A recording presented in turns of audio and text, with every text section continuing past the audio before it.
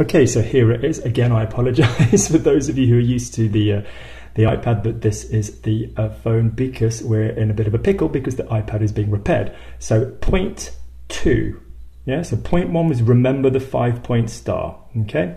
Point 2, GCSE oral success. Remember to go around what you are being told to do. If a barrier comes up, you go round. Oh, burgers are really expensive. Oh, I don't know how to say expensive. Do you know how to say they're cheap? They're very cheap.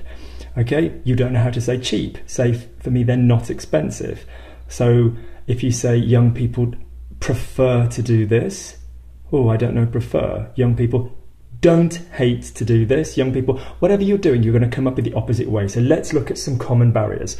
So common barriers are when you want to say something and your brain creates the sentence and yet you cannot do it. So common barriers are be careful what you're saying if you are using the word get.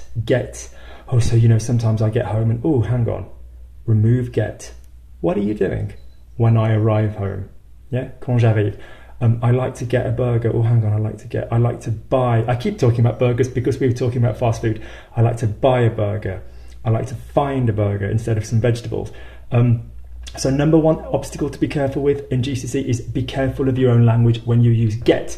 Number 2, be careful with your own phraseology. Be careful that you are not using stuff that in English or your own language makes perfect sense. So for example, I gave somebody the other day to translate, they kicked the crap out of him because he was doing their head in. And this lady, Brenda, who's fantastic, said, I can't do that. And I said, how do you say he was aggressive, they were aggressive, they attacked him? Because he was annoying. So you can always find a simpler way of what you're trying to say.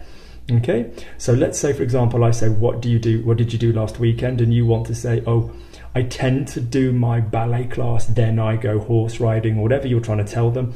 Okay, so just divide it up. Normally, I do my ballet class, then I go horse riding. Okay, if you don't know a word, you're just going to go around it. Okay. Let's think of some other examples. If you are coming up with phrases that you know are your own country's phraseology, so for example, oh, you know, it was the straw that broke the camel's back, don't try and be clever. Either know them in French or don't try and translate them, okay? So it was the final thing, c'était la chose finale, c'était la dernière chose, okay? So let's look at some examples of saying the same thing. Say I asked you to talk about I like to go for walk in parks, okay? And you suddenly think, I don't know the word for open spaces, okay? I like where it's green. I like trees. I like to go where I can breathe easily. I don't like to be with buildings. You can't remember the word for buildings. I don't like to be with houses.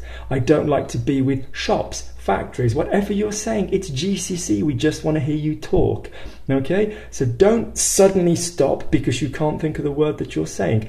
Picture it, describe something simple, okay? You went to Paris last week. What was there? Yeah, and I did this with a wonderful student called Anya, and I said, okay, what was there? Oh, je suis allé à Paris. Well, what was there? Okay, describe it, okay? Absolutely describe it. Think of what is around it. I ate a baguette. It sounds crazy. There you go. Normally, I like to eat a baguette, but, you know, this time, whatever, just go round what you're talking about. Don't stop when you get to the first thing that you can't say, okay? Don't freeze and do this panic face.